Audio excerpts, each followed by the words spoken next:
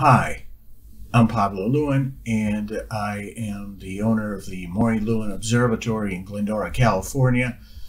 And it's a research level 14-inch telescope observatory, and I usually do exoplanet work and sometimes pretty pictures. But what I do first is I run the images through a program called Tycho-Tracker, which is very fast, and it allows me to see if I picked up any near Earth objects such as asteroids or NEOs, as they call them, or anything that may be flying around.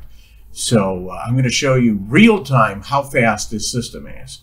And by the way, you can do it with pretty pictures of M42, M31, whatever.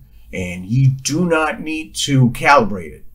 Once you set up this program, you'll be able to calibrate it. The program will calibrate the images perfectly well without the use of darks, flats, or biases. It does it all automatically. It'll plate solve and detect if there are any objects flying around that you did not intend to image, but they happen to be there, and you'll be able to create a report to the Minor Planet Center, and you'll be able to actually report your findings, helping the Minor Planet Center refine the ephemeris of known objects, and you may even be able to discover new objects, undiscovered objects in the sky. So without any further ado, let's do the real quick. First thing you go to list, add images, and by the way, the program's already set up. I'm not going to teach you how to set it up. I want this to be as fast as possible. So here are the lights. They're not calibrated yet. I'm going to go ahead and these images are for exoplanet K2-127b, and which I imaged last night on the 29th of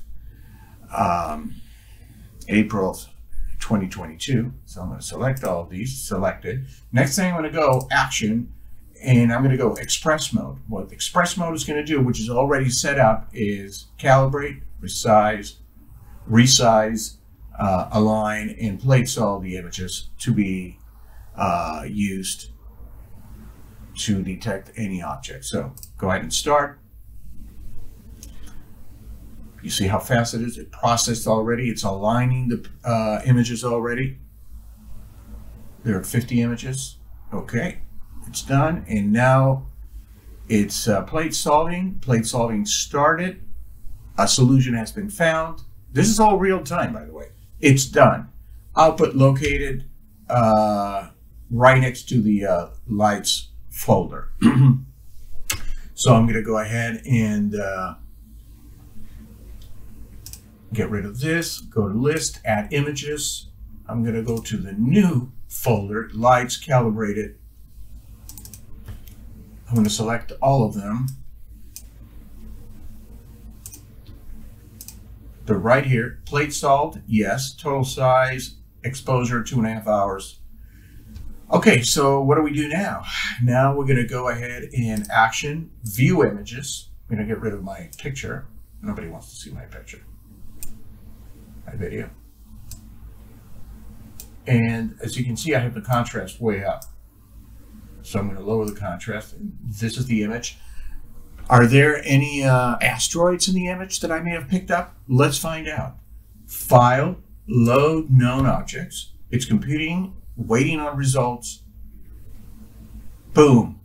It detected 1, 2, 3, 4, 5, 6, 7 asteroids. Magnitude from 17.3 all the way to 23. There's no way my system will be able to detect anything above 19, maybe 19. So I'm going to choose this one here, and you can see all the detections right here. But can you really? Let's look at this. First of all, let's pick this one up, magnitude. That's asteroid 22314. 1991 GV3. I'm going to go ahead and view the stacked image. There's nothing there. Is there? Let's get closer. Let's increase the contrast. Boom, right there. right here. But really, let's add it to the track navigator, which is right here. I'm going to go ahead and verify the track, see if it's real. There it is. There it is. There's an asteroid. I detected it. I'll be able to make a report. Let's look at the next ones. This one here is a magnitude of 18.3. Brainard. Never heard of it. I'm going to go ahead and view stacked image. It's right there. Look. I'm going to zoom in. Right there. So I'm going to add it to the track navigator. And I'm going to verify the track. It's right there. Let's get a little closer so you can see it. Amazing. Another one. I'm going to go ahead and, what about this one? This is a 19.2. No, 18.7. Let's see if I view stacked image. It's right there. I'm going to go ahead and add it to the track navigator.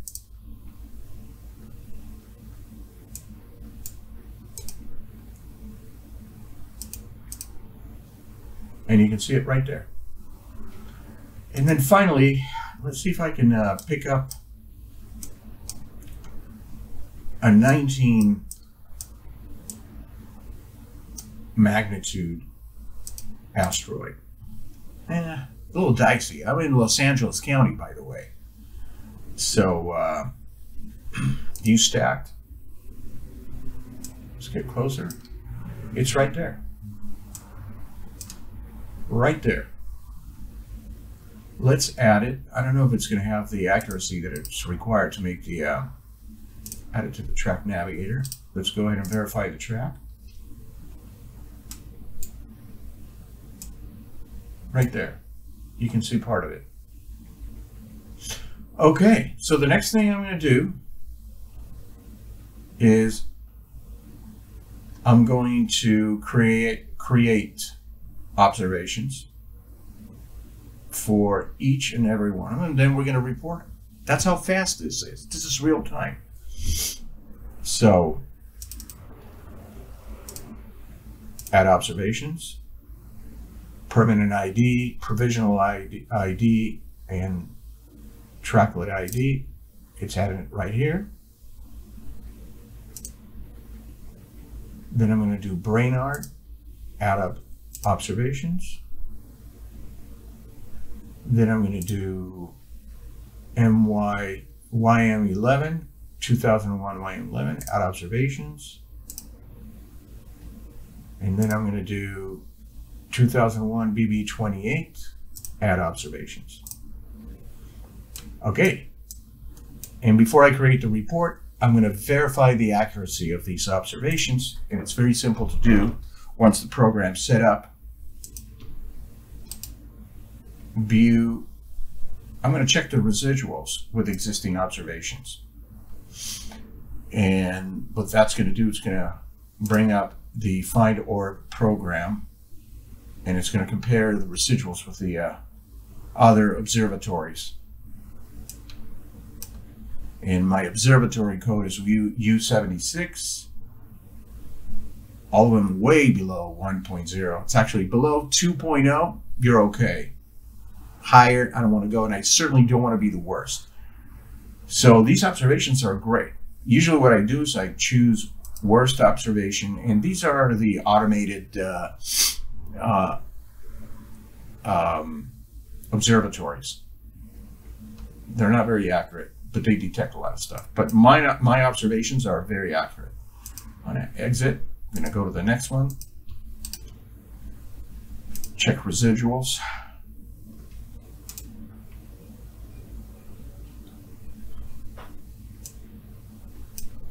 Once again, below 2.0, pretty good. The next one, check residuals.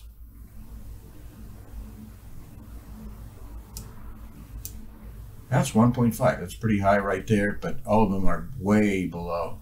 And this one's probably a bad image or a lower quality image, but still with it below 2.0, so it's doable. Certainly not the worst. Let's see, is it the worst? No.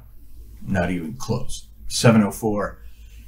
That observatory, it's another one of the automated observatories. So we're okay right there. And then finally, this one is like 19.2 magnitude. I don't know. Let's see how accurate this one is.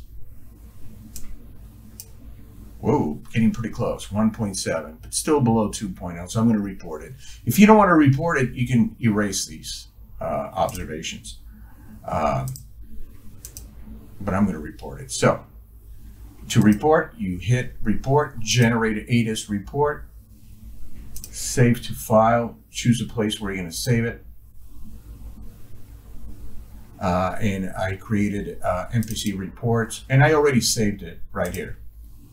And what I did is I chose one of the NEOs and added in more, and then the date 2022-04-30 UT, which is last night. Today's the 30th UT. My code, my observatory name, Maury Lewin Observatory, my last name, and the filter that I used. And then I save, and then I send it to the Minor Planet Center, which I already did right here. You choose the file, your email, and then fill this out, submit, and that's it. And you are done. So this is the Tycho-Tracker. I hope you like it. It's an excellent program. It's not very expensive. It's easy to set up. There are tons of excellent videos created by Daniel Parrott, and he does a fantastic job. This guy is simply amazing. And this is how fast it is. And now what I'm going to do is I'm going to process these images and try to get an exoplanet curve. So I was able to extract more science, unintended science, out of a scientific set of images that I was going to just get a transit curve, exoplanet transit curve. So now I've reported 4 minor planet center objects, and very fast. And you can do this with old images I've done it with images, 10-year-old images, and it works just as well. Pretty pictures. You don't have to do science with the images. You can do it with pretty pictures, and that's how fast it is. Anyway, I hope you like it, and that's it for me. Have a great day.